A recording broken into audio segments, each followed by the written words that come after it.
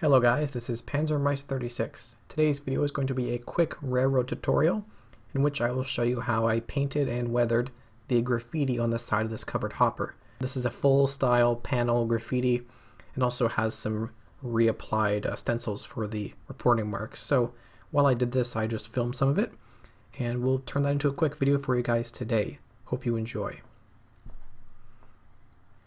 Now to begin, I sketched out kind of the pattern based off the photo that I want to apply to the car in scale.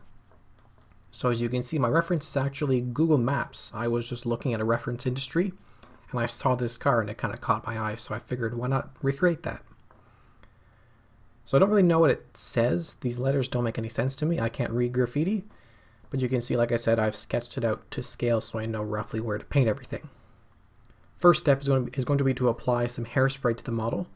This is Tresemme Ultra Fine Mist Firm Control, and I apply 2 thin coats at about an arm's length away here. You want the surface to have a slightly, eggshell satin kind of finish on it.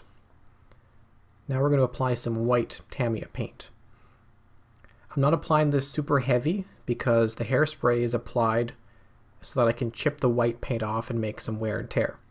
So I'm not going for full coverage, but I'm trying to make it opaque white. So within a few minutes, maybe 5 minutes after applicating the white paint, I take a damp brush and I just rub up and down. And what happens is the water will soak through the white paint, which is still pretty fresh, but it's dry to the touch. And it will go underneath and encounter the hairspray and dissolve it because hairspray is water soluble. And that will make the white paint kind of flake away. And it happens in a very natural looking chipping pattern. This is a common technique used by aircraft and armor modelers as well to make wear and tear.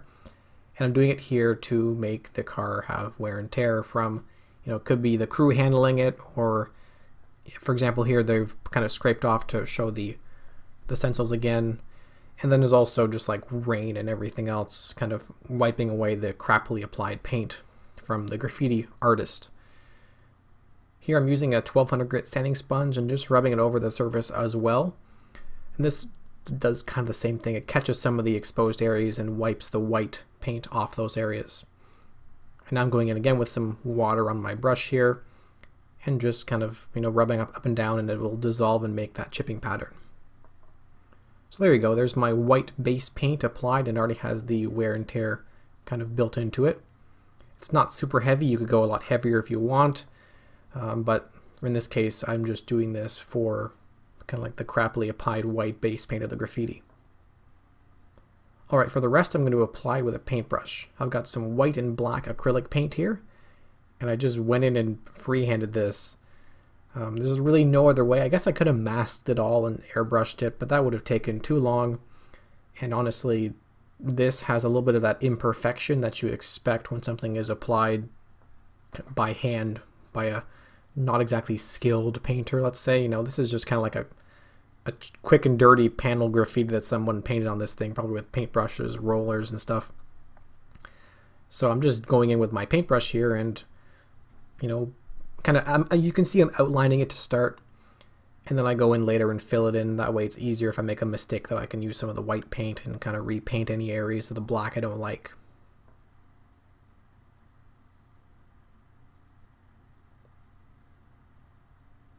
So you can see there on that K I've filled in the black, and now I'm going in with another letter here, outlining it first, making sure everything's in the right place. I've got my right below me I have my 2-scale sketch, so I know roughly where to space each letter out so that it all kind of fills in the right way.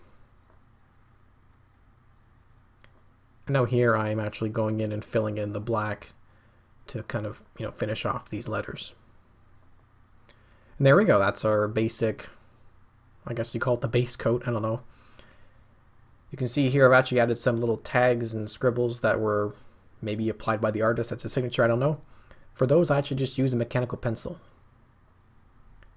Right now I found a paint here which very closely matches the base red color of the car. I'm going to go in with this and repaint some areas where I want to make it look like the black has worn off. So before, remember, we wore away the white paint to show that red underneath. Because I didn't hairspray, chip, and airbrush the black, I have to do this with a paintbrush. but it's the same effect I'm going for. This paint is not really durable. It's been applied kind of quick and dirty, so it's going to flake away in some areas when the rain and the weather takes it off. So I'm just kind of closely mimicking the reference picture. It's not exactly the same car, so I can't make it exactly the same. And now here I'm going in with some white as well. Again, just copying my reference picture for the wear and tear patterns. And now we've got the black areas kind of matching the wear and tear level of the white areas. Overall, I'm very happy with this. It looks good. It's not too difficult, and it uses a couple of different techniques here, brush chipping and also hairspray chipping. Now I've got some white and some kind of dark blue paint here, which I mixed to make a medium blue, because it seems like you can see kind of in the black areas, it looked like there was a graffiti applied on the car itself, kind of over the red. And then when somebody else applied this big panel graffiti over top, they covered over that. And then in some areas where that paint is flaking away, you can see the underlying graffiti along with the underlying red paint of the car's base color. I think that's what it is. It's kind of hard to tell.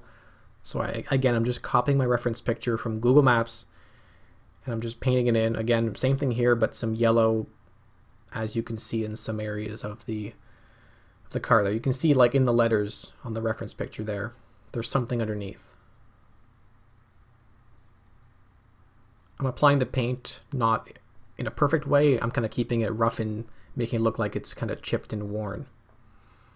And some more details here based off the reference picture where there's something going on with that underlying graffiti. Alright, so there we go. The graffiti is basically done. It was pretty easy, and I'm actually very happy with it. I've not done that much graffiti, but this is probably my best one yet, so maybe I'll do more of this in the future. Now you can see here I've actually started to do the re-stenciling of the reporting marks. I have a lot of stencil decals here, but these ones from Smokebox Graphics are the sets I used for the numbers and the letters. These are really, really good decals. So you can see I kind of used some white paint to put a little area underneath there, and then I've actually applied the BNSF stencil here. And then now, after I've applied the decals, which were soaked in water for 90 seconds and applied as usual, I take some microsol and I just lightly brush over the decals, and this helps them to soften up and stick nicely into the surface and avoids that decal silvering. Now when that dried, I actually took a little bit of lacquer paint thinner, which is very, very hot, and I very, very gently, with a tiny amount of that lacquer thinner, I kind of just tapped over these letters and numbers because I want them to have a little bit of a bleed effect. Because when you look at the reference picture, you can see that they're not perfect. They were just kind of spray painted on with some kind of a stencil, but it wasn't quite flush and perfect. So they have a little bit of overspray and bleed. So by actually using the lacquer thinner to essentially melt the ink of the decals very carefully, I can replicate that. And I think I actually did a pretty good job. You can easily go too far with that lacquer paint, so use only a very, very, very small amount. And with that, that's about it for this video. I was trying to keep it nice and quick and brief because I just wanted to cover the graffiti application. For the dust and the rust on the trucks and the lower assemblies there, I will link you to a video in the top right corner there where I did the same weathering effects on a different car. So if you want to see those, check that video out. It's not too difficult. And like I said, hope you enjoyed the video, and thanks for watching. If you like my work, you can support me for a few dollars a month with the Patreon link on screen now. I really appreciate the support if you can afford it. And as always, I will see you guys in the next video. As always, take care, stay safe, and happy modeling. See ya.